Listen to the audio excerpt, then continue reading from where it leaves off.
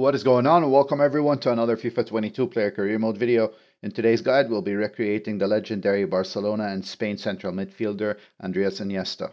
The first thing we want to do is head on over to player profile, set the position to midfielder, the role of central midfielder, the height at 5'7", which is 170 centimeters, and the weight at 149 pounds, which is equivalent to 67 kilograms, and the preferred foot is going to be right. And now let's head on over to the perks. The first perk that we're going to go with is going to be precision passing, and then the second one is going to be threaded pass, and finally we're going to go with skilled dribbler. The first two perks are going to give us the 5-star weak foot that will come in handy later on. Now let's head on over to the attributes.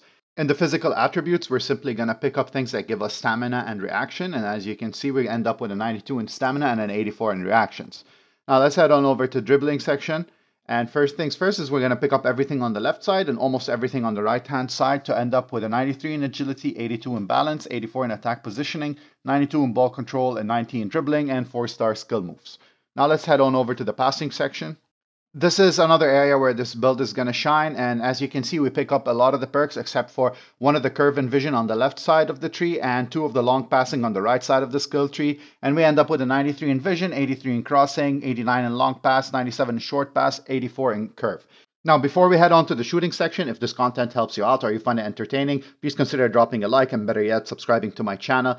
And for more career mode content, consider joining the Discord server where I will be posting my builds there in more detail, and I will also be hosting a $50 gift card giveaway each beginning of the month. And I will leave a link for the Discord channel in the description of the video and also in the pinned comment section. Now onto the shooting attributes. We're just going to select finishing in this part. Then we're going to go down the tree from over here, long shots all the way down to the finisher archetype.